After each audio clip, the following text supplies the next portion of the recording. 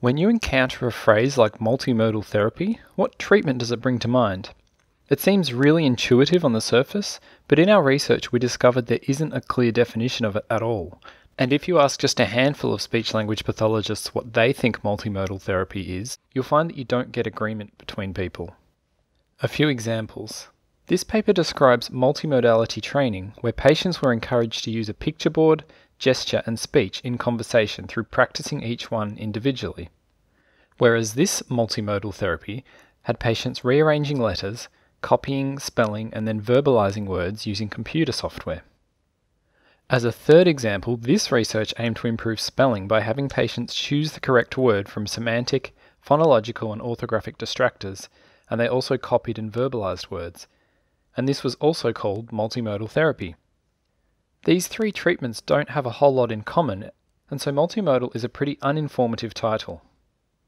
Perhaps then we could take multimodal quite literally to mean therapies that involve multiple modalities.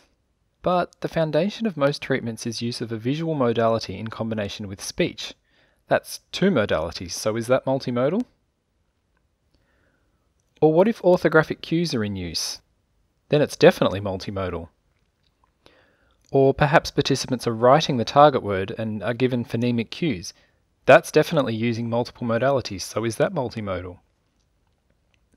Hopefully you can see that by using a literal definition, the question becomes not what is multimodal treatment, but what isn't multimodal treatment. Consistent definitions are vital. We need to decide what is multimodal treatment and what is not, to allow research to group and analyse treatments, and so that clinicians and patients can know which treatment is being referred to without having to read the methods sections of each paper. In this paper we conducted a scoping review to answer the question, what types of aphasia therapy are labelled as multimodal? We used systematic search methods and included grey literature, and our search resulted in 33 original research items. The results showed that the term represents very different therapies with not a lot of consistency. For example, some used alternative modalities as stimuli for the participants to respond to. Some had participants producing multiple modalities in response to stimuli, and others used multimodal cues, and many used a combination of these.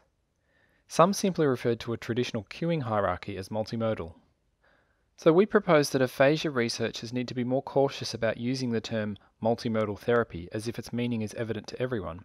We did find some dimensions that grouped the data.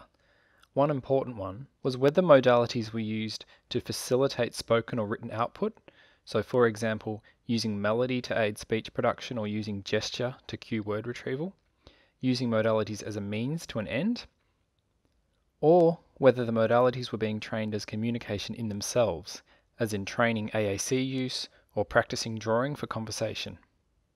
There's a lot more detail about the results within the paper, but we've also proposed a definition and a model of multimodal therapy going forwards. We suggest that a treatment is not labelled multimodal if it involves only auditory speech or orthographic modalities and picture stimuli, as these are more or less ubiquitous in aphasia treatment. Instead, multimodal treatment may use these, but it should also use another non-verbal modality, perhaps melody, gesture, drawing or symbols. And then within the category of multimodal, we also propose that authors distinguish between multimodal therapy to improve spoken or written output, and multimodal therapy that trains these other modalities for use in real communication.